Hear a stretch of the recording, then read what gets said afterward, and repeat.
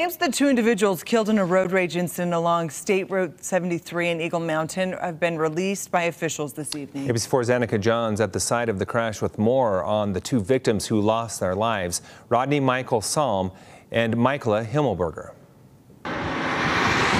Cars driving down State Route 73 passed by mile marker 30, where just yesterday, two people lost their lives and the scars from the accident still remain. Started down near the city center in Eagle Mountain, and it moved north on Eagle Mountain Boulevard for about 5 miles until it got to State Road 73. Utah County Sheriff says that a Ford F-150 initially pulled in front of a Nissan Maxima and was reportedly driving rudely slow. When the two entered onto State Route 73, the situation escalated. The driver of the F-150 drove, there's a section of guardrail was coming up, drove into and rammed into the Maxima. The driver of the Maxima at some point slowed down, then may have slammed on his brakes, and the driver of the F-150 lost control around there. The Ford F-150 then crossed over the center line into oncoming traffic, where it hit a 1987 Porsche 911. Both the driver and the passenger of the Porsche died on impact. They were in a position where there was virtually nothing they could have done